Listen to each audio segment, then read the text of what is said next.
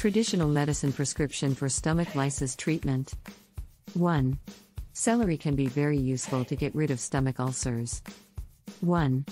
You can also cook chickpeas, then after cooking, put them in salted water and gradually take them out of the salted water and eat them. Traditional medicine prescription for the treatment of stomach heaviness. 1.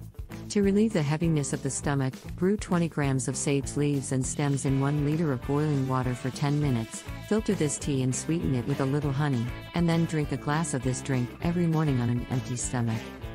2. Brew 30 grams of Shirazi thyme in 1 liter of water and drink this drink after every meal. 3. Boil 50 grams of barhang leaves in 1 liter of water for 3 minutes, and let it brew for 15 minutes, then filter the water and sweeten it with some honey and drink 1 cup every morning, noon and night.